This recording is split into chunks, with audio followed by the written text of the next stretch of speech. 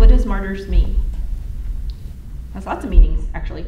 A person who is killed because of their beliefs, a person who displays or exaggerates their discomfort or distress in order to obtain sympathy or admiration.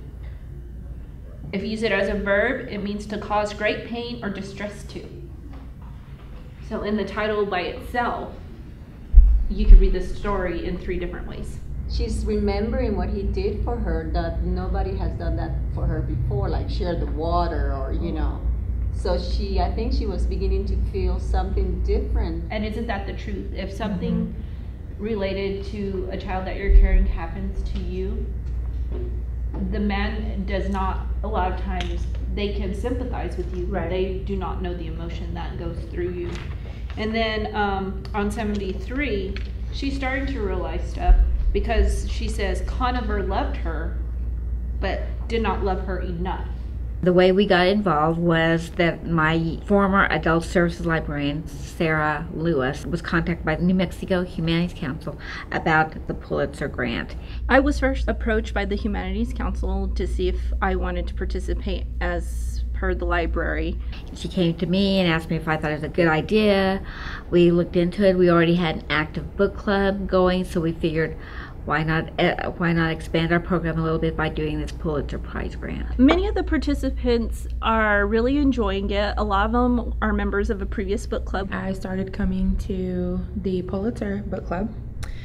I'm already part of the book club with the library, but when Sarah introduced the Pulitzer and some of the books that are on there, I'm super excited. In their relationship, the woman had not yet displayed any impatience. The woman had not raised her voice, not once. Why is that important information? Does she normally raise her voice in relationships? Does she normally scream and yell? Is that why she's still single? They really love that they are provided the books to read. With the library being so low on the budget, especially in adult services, we have no working budget. So it's fantastic that we were able to provide those to people who especially might not have the means to acquire the books for participation. It was really great that they were provided by the Pulitzer Campfire Initiative and the New Mexico Humanities Council. It really has been a great help, because I mean, a lot of times you can't have a successful program if you can't provide the materials, and those are our most successful programs. So we can say, here, have it and take it, instead of saying you have to bring it. And it's very rare that God is mentioned in this title, in this book.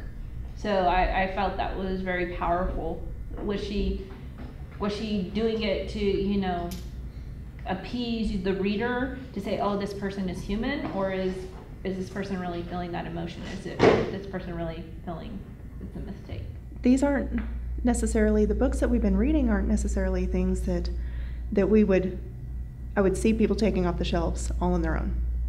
So it's really nice having this different format already presented for us that gives us, you know, a basic set of structure for, here are some things, try these out, and getting people to pick up things that they never would have touched before. As a facilitator, a lot of times you do see how people's mindsets and thoughts change once they get a different perspective from another reader.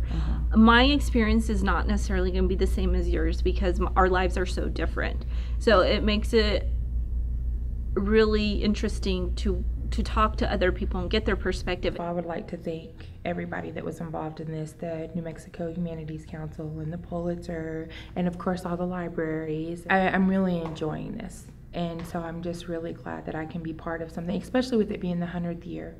And you know, and so that's a big celebration, and it's the first time that it's ever been here in this area. We appreciate being able to participate in this Pulitzer Prize Club from the New Mexico Humanities Council.